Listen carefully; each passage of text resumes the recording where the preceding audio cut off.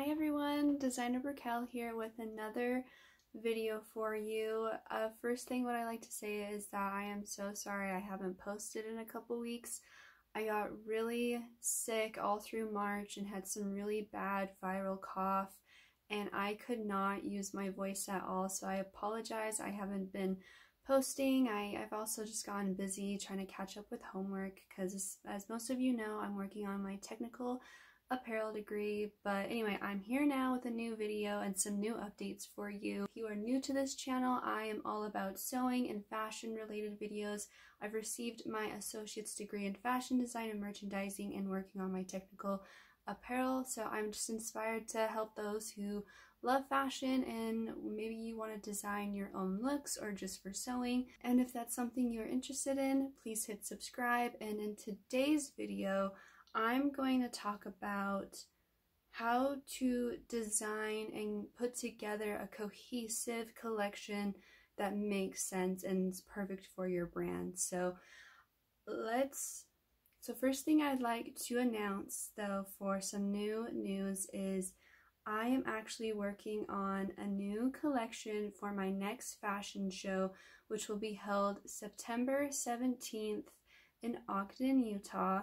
It is for a charity show. It's for the Walking for Gold fashion show that helps children that have cancer. So I will be attending that fashion show, and I am creating a 5-piece look for girls and a 5-piece look for men, so a total of a 10 look show. So if that's something you're interested in and you'd like to come down to Utah, or if you are in Utah, I will give more updates on that. Please be sure to check out my Instagram. I'll be posting more updates on that as well. So anyway, let's go ahead and get into today's video. So the first thing you want to do before designing a collection is you need to decide who you are as a designer. Like, what is your aesthetic? Who are you designing for? What is your niche? So for an example, I'm more streetwear. I like to design clothes that are for everyday wear that you can wear to work. You can maybe dress it up for a night out. Later I like to maybe go into more formal, but for right now I'm just focusing on streetwear. The other thing I want to add is you really want to think about where is your customer wearing these designs. So really think about who your target market is and who and where your customer is and where they are going to go, like a coffee shop, to work, every day. What is their job? What do they do at their job? How are they going to be comfortable? How's it going to be durable? You want to really think of all of these details to make sure that your collection makes sense, and so that you have customers that are interested in your looks and will buy them. Before you first decide on any designs, other than figuring out who you are as a designer, who you want to design for, you need to decide on a mood board. So what and who inspires you? This can be people, music, animals, colors, like everything and anything that inspires you. Put it together in a mood board. And later you can go back and break it down if you need to a smaller mood board of the things that inspire you the most. So just pick everything that inspires you. You know, what are your colors? Who are your people? Why do they inspire you? You can write notes on the side.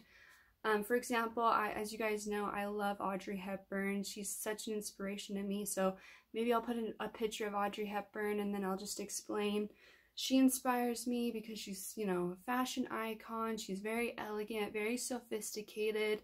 She wears these black clothes, but then she's very bright at the same time. So just really get everything that's in your head and put it down in a notebook or, you know, digital if you have like a laptop. After you decide what your mood board is and what really makes sense to you, the next thing is you want to decide on how many looks you want to do. If you want to do a mini collection, that is about 5 looks. And if you want to do a bigger collection, that's about 20. The other thing is I would look up different fashion shows like Chanel, Gucci, all those other different bigger names and really pay attention to how many looks they have and fabrics and colors, and I'll get to that in just a moment. So really just pay attention to what other designers are doing, and if you can learn something from that and take away from that on what you can do as a designer, that would be great. Now, I'm not saying to like steal anyone's idea, but just kind of get an understanding what you should do that will help you make sense of your collection. Okay, and then the next, after you decide how many looks you want to do, if you're designing for male, female, you know who your customer is, you know what their aesthetic is, what style. The next thing you want to do is decide on your fabrics. Now, if you are doing a mini collection, I would suggest doing about 3 to 5 different kinds of fabrics. Now, you don't want to do too many fabrics because that might overwhelm you, and then the collection won't seem as cohesive. And it is important to make it cohesive, because if you don't have it look, you know, cohesive, then it's just gonna look like this crazy rainbow and just kind of a mess in a way. But so anyway, so decide on about 3 to 5 fabrics. If it's a bigger collection, maybe about 5 to 10 different fabrics. The next thing you want to do is decide on your colors, and I would do a minimum of 3 to 5 different colors. That is both for the, you know, bigger size collection and the smaller size collection, because again, you don't want this like crazy rainbow in your face. I guess if that's your aesthetic, you can go ahead and go for it, but to really keep it organized and together, I would go with about 3 to 5 different colors. And then you can also do an option of about 1 to 2 prints to go with it, but that's just an option. Yeah, so other than that, let me go ahead and I'll show you guys what collection that I am working on that will be available in September for the show, and will also be having a booth. So if this is an item that you see that you guys are interested in and would love, I would love to sell it to you. So let me go ahead and show you what I have over here. So I want to show you guys this just to give you guys an example on what I'm doing. I like to hang it on my wall just to like really keep me motivated. Not that like I don't have any motivation, but it's just reminding me of what I need to do, like how the pattern should be made, and just to keep my brain flowing. So this is going to be the women's side. As you see here, I've only picked about 2 colors. I picked this dark plum color and this black. And then my fabrics are going to be a scuba knit, a waxy denim, let's see, a silk, I can't remember what else. So scuba, waxy denim, a silk, and then this pretty mesh color. And then on the other side, I really wanted to challenge myself. I haven't ever done a men's collection yet, so I'll be doing a men's collection as well. So I'll be doing a scuba knit, a leather, waxy denim, and just a soft knit for t-shirts. So yeah, I'm really excited on creating this collection. I do want to keep it somewhat of a surprise, but I think what I'll do is while I am creating these looks, I'll go ahead and show you the pattern process, and hopefully this will teach you guys new tips and tricks, and then I'm not going to show you the final results until my show. So yeah, stay tuned for that. While I'm getting ready for this show, I am slowly building my brand. I just finished registering my business through the government, so that should be good.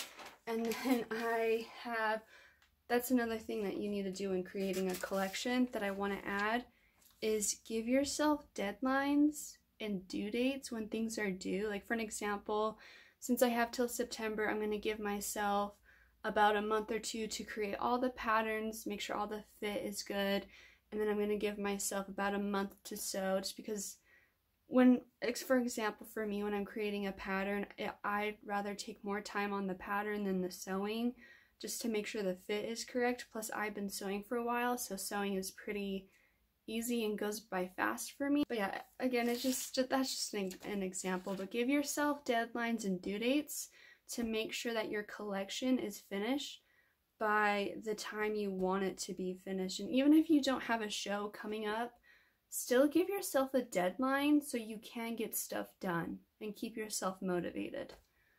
And yeah, so I just want to show you guys, I have this binder where I keep all of my designs in, my fabric swatches, just everything and anything.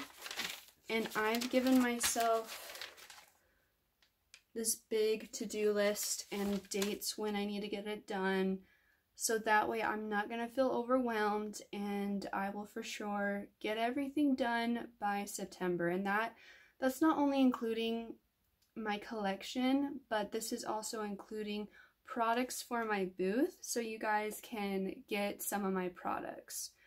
So yeah, I'm really excited for this collection, and I'm really excited to finally do the work. I feel like I've been going to school for quite some time, so I just have this month, so just a couple more weeks, and I'm gonna be done, and I will have both my fashion design degree and now my technical apparel degree. So yeah, I'm excited. I'm gonna keep more updates for you guys, and if there's a video recommendation you guys maybe want to learn how to sew or make patterns, or there's maybe a certain type of pattern you've always been wanting to make, comment down below, let me know.